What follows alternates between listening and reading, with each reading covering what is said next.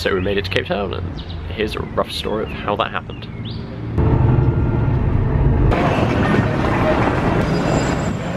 Yay! We're here! However, we can't check in. Surprisingly pleasant chili con carne and free bottle of wine.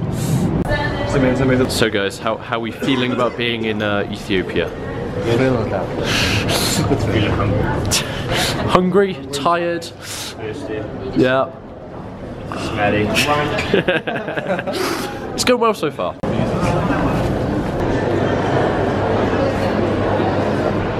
So we've successfully passed through immigration into Ethiopia. Well, 5 out of the 6 of us have. Yay! We finally made it to the hotel in Addis, and it's pretty darn swish. And just had our complimentary breakfast. And about an hour or so, we're going for a tour of the city.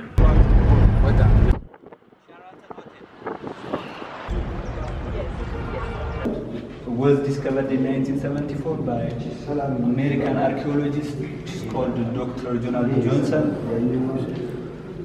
So, in local language, Lucy also called Dinkenash, which means you are wonderful, you are beautiful.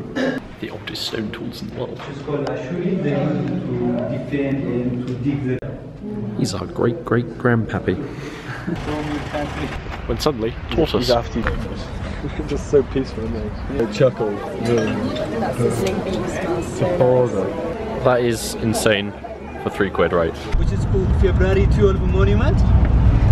One of the memories of the Great Muntaka against Italy and Ethiopia. First line of the trip.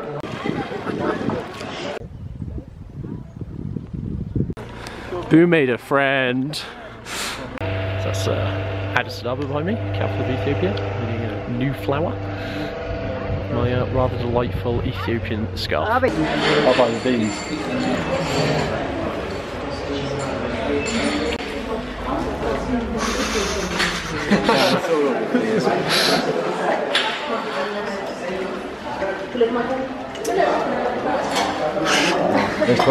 I must admit, I was expecting you to spit it out.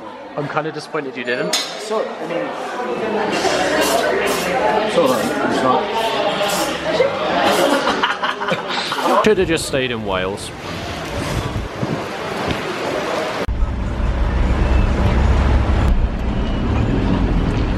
After that, we went back to the hotel and got some more grub, and then to the airport for possibly the worst flight I've ever had in my life. Probably should have filmed some of it, but I really was not in the right place for that. It was far too much travelling, far too uncomfortably. But we made it.